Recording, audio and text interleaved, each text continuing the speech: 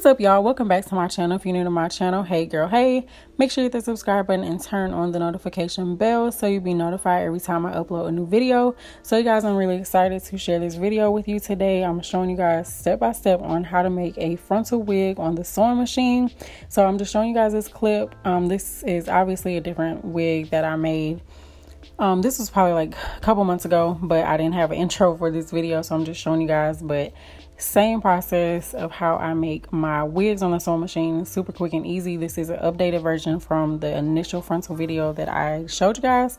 So here are my measurements that are blocked off. If you are making wigs for the people, it will be different every time. So what you want to do after you block your measurements, you want to stretch the cap. Whatever space that you have extra right there, you want to bring that all forward. You're going to pin it down, and then you're going to take your regular needle and thread and you're going to sew that down. So I'm just a perfectionist, so I do like to do my stitches neat and like close together. But I mean, if you don't care, because this is all going to be cut off anyway, on closures you might want to be a little neat with it, but frontals, I mean, it really doesn't matter because all of this will be cut off after you finish making the wig.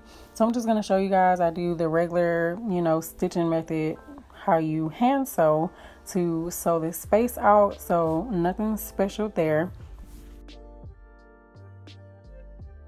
Now after you finish sewing out the extra space, I'm going to show you guys one of two steps. I am a lace first type of chick. Like, I was taught lace last, but I tell you guys all the time, do what works for you.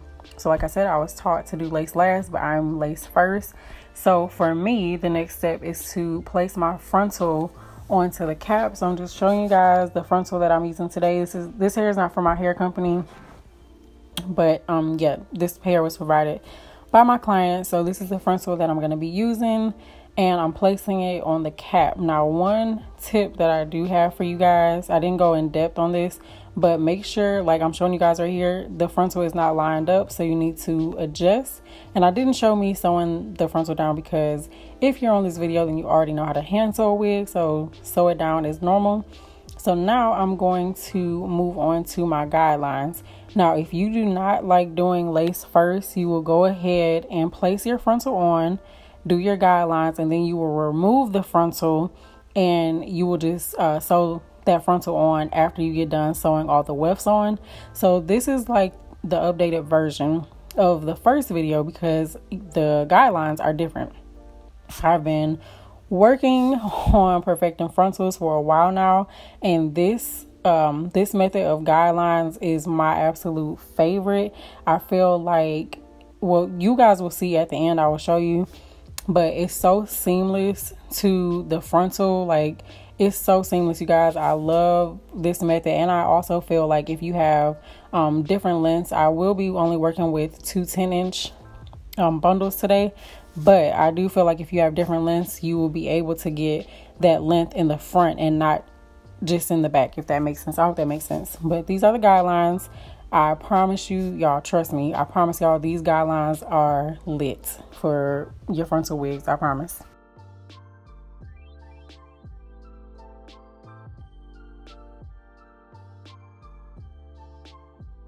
I've removed my cap, and when you do that, you want to make sure that you put your T-pins back in the same spot that you blocked off to ensure when you finish, to make sure that it fits the head and you didn't shrink the cap or anything. So now I'm gonna go ahead and double the wefts, and this all depends on how many bundles and everything you have, but 10-inch bundles are pretty full and thick, so I went ahead and doubled both of them. I have an in-depth tutorial on how to double your wefts, so if you guys want in-depth, I will leave that video down below, as well as in that cards in the eye, so just click that for the in-depth tutorial.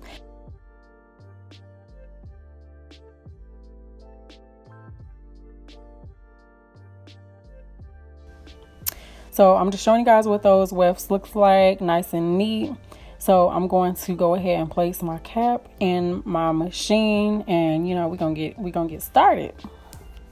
Okay, so starting off at the very bottom, the first guideline that we made, you are going to line your track up as close to that frontal without it laying on top as you can.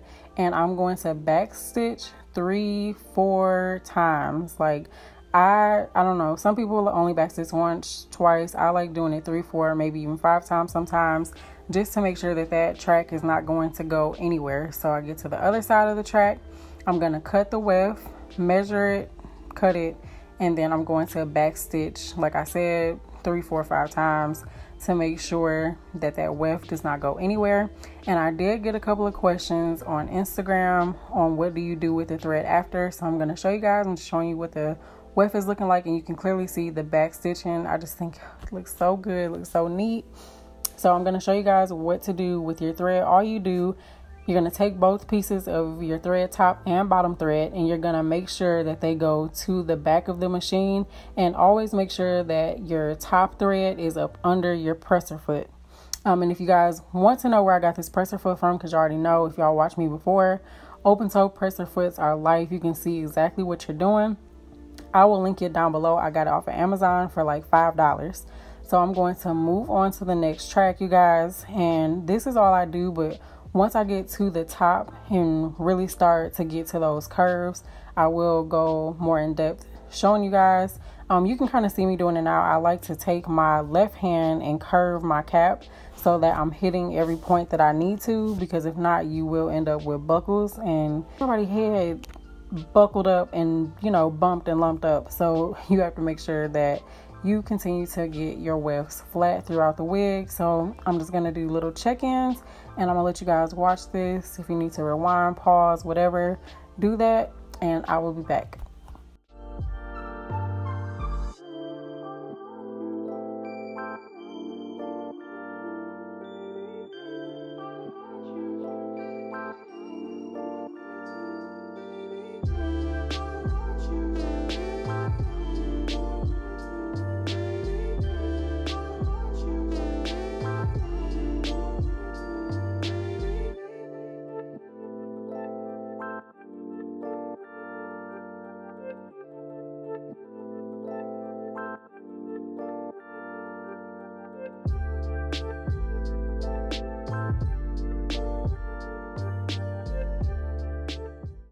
And another thing, when you take the wig off each time, I do like to go in and cut off my thread so that when I start to sew again, it doesn't catch that thread that I previously used, if that makes sense.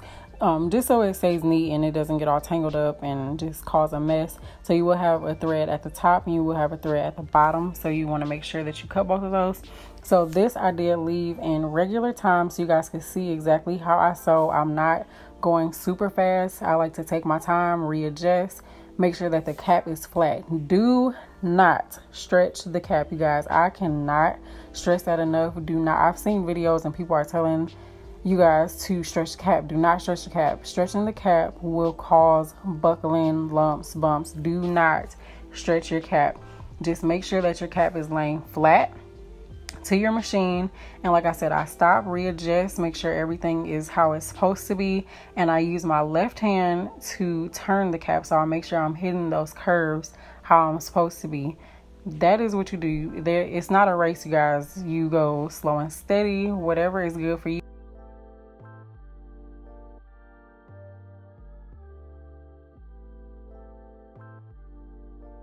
So I always like to just check my work, make sure that I will have my cap flat and there's no buckling in my cap. Once I check that, I move on to the next track. And again, I told you guys, I go slow and steady. I don't push down on the pedal too hard. I do it nice and easy, make sure everything is lined up, and just continue on from there.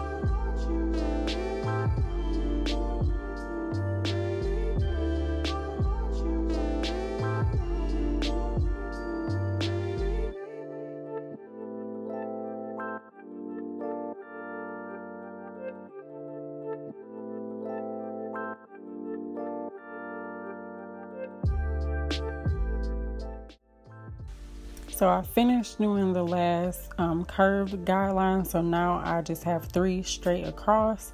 So I'm just gonna go ahead and let you guys watch that. And I do like to connect those end tracks to the curved tracks just so everything is nice and seamless.